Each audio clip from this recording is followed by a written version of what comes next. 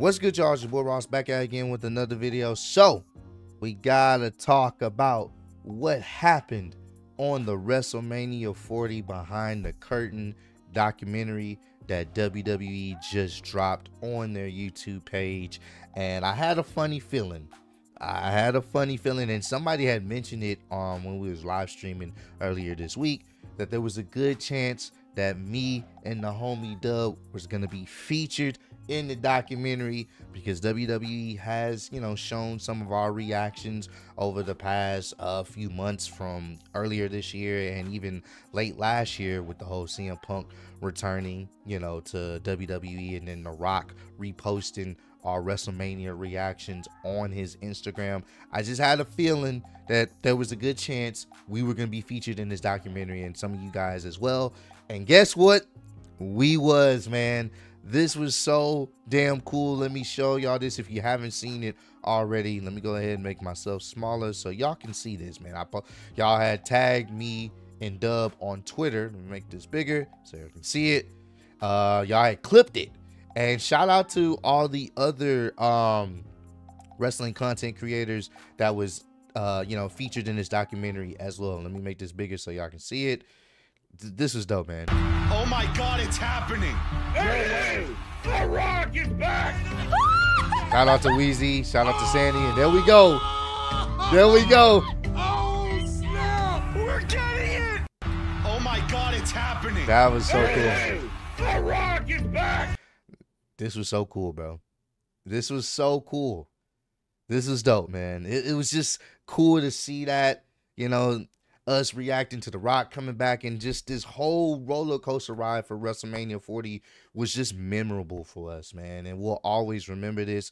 I definitely enjoyed the documentary, them going behind the scenes and talking about how things were, supposed to be set up. When The Rock had came back, initially they were going to try to do The Rock versus Roman at WrestleMania 39, which a lot of us already knew. He stated that on the Pat McAfee show. It didn't happen. So they were going to shoot for WrestleMania 40 this year. And Cody apparently had knew that may be the route. That's probably going to be the route they go. They weren't 100% locked in, but that was the route most likely they were going to go. Cody had knew at the Royal Rumble. Like, he had knew, I think Triple H was like a little bit before the Royal Rumble, but he had knew that was going to be the situation.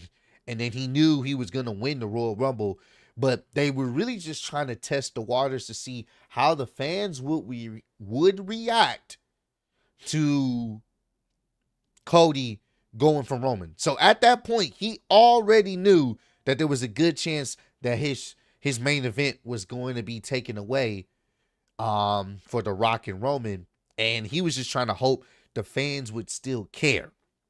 And obviously, we know what happened. He essentially gave up his spot for The Rock and Roman to happen. The crowd there on that SmackDown show was electric about it. They were excited about it. But at the same time, social media and everything involved with that, so fans online weren't having it. And then the movement started to arise of "We Want Cody." Now, The Rock says initially that he decided to go ahead and pivot, and they do an audible. Now, of course, there's some people that don't believe that. Some people feel like that may not have been originally his idea, may have been somebody else's idea, but The Rock said it was his idea to pivot and go in a different direction. They could have stayed the course, but he's like, he didn't like the reactions he was getting. So he was like, you know what? We need to play into it. And that's when he came up with the final boss, and we got that whole situation, which I do think this was the greatest pivot that WWE's done in a very long time, because it worked. They saw what was happening. They went with one way. Fans online and all, at that point, everywhere else in all the arenas, it was "We Want Cody." They was like, all right, we have to kind of play up to what the fans want here. And they audibled out. Whether The Rock was initially behind that decision, like he says he was, or somebody else, you got to give them credit. They pulled an audible, and it worked. And then we got one of the best versions of The Rock. the final boss. The Rock essentially really made this rematch that much more entertaining. Because how can you build up another rematch with someone? How can you build up the stakes? And they did with the whole bloodline situation. Then Seth being the MVP of WrestleMania, working his ass off while injured. And he played an integral part.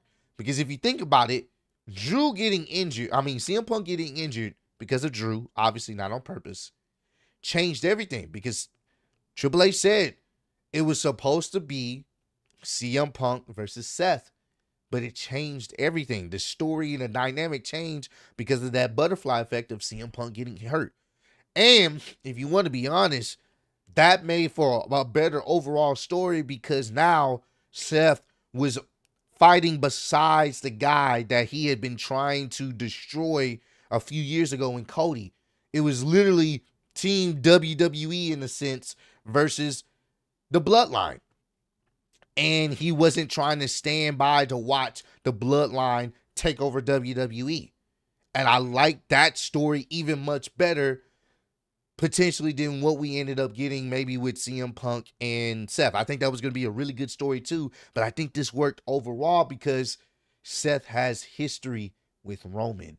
And it played into the match. It played into both matches, but specifically night 2. It played into the match of Roman not letting that hatred go for Seth for all those years. He had the chair. He had the opportunity to finish Cody, but he had to hit Seth Rollins in the back because he couldn't let it go. Seth was the MVP. The story there was so good. Seth put his championship on the line with Drew. He put his body on the line for the sake of Cody finishing his story. This was so good. And to see the inner workings, to see everything, how everything played out, to see how the final boss really came into fruition, all these things, this was great. And you can tell Triple H and The Rock, they were working really well together in creating one of the greatest main events of all time. One of the greatest WrestleManias and definitely one of the greatest night 1s, night 2 main events of all time. Like watching those clips and highlights, it made me want to go back and watch the match. I'm probably going to after I finish recording this video. This is how you do it. This is how you create a great story. In a sense, they already had a direction they were going to go, but because they had to pivot, they made an even better story. And all these converging pieces aligned to, at the end of the day, Cody being the one to finish the story. And this was so cool. And for WWE to have some of the wrestling content creators be a part of this documentary, this will always be a thing. We can always go back and look at this documentary and see that me and the homie Dub was a part of this. And this was dope. And I'm just very thankful for y'all, the subscribers, for even making this happen, bro. This was definitely so dope, bro. It was cool to see this. I enjoyed the documentary and I like how they left it off. If you paid attention, the audio clip of The Rock saying, "Your story with Roman is done. Our story is just beginning," which is giving me shades of we're just getting started. And I do think WrestleMania 41 is going to be something that could potentially rival or even be better than WrestleMania 40 because of the story that they're trying to potentially tell. And I think the ultimate story here, and the story that we've been wanting, they even wanted to do at this year's WrestleMania, is Roman versus The Rock. This is why I say WrestleMania 40 may be even better potentially. Has the roadmap, the potential to really be even better than WrestleMania 40. That's crazy. The match they've been wanting to do for so long, I think they have a clear path to do it. And I think we're seeing the beginnings of it with this whole new bloodline situation. This is good. this is good. I'm definitely excited to see where the rest of the year is gonna go for WWE leading into next year's WrestleMania. It's gonna be fun, and hopefully, if things align up, maybe we can be a part of WrestleMania's 41's movement. Maybe WWE features us, or you never know. Maybe we get invited to WrestleMania. Who knows? We'll see. But if not, we're still gonna enjoy it. We're still gonna watch it. We're still gonna have a good time, and you never know how things will play out. So yeah, this was really dope. Really wanted to make a quick video for y'all, man. Just saying, if you hadn't seen the documentaries on WWE's YouTube channel, and your boy Dub and Ross, you know what I'm saying, in the Clutch Squad, we on that documentary will forever be tied to WrestleMania 40, man. So hey, comment down below.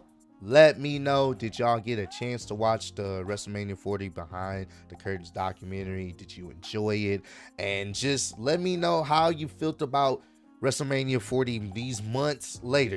Is it something that you still would go back and watch some of the matches from? Is it one of your favorite WrestleManias of recent year? How do y'all feel about it now that it's been many months later? How do y'all feel about the show still as a whole? But I appreciate all the love and support. Road to 150K, and I'm seeing you on speed, the YouTube wrestling champ of the world. Appreciate y'all kicking me. See you on the next one. Peace.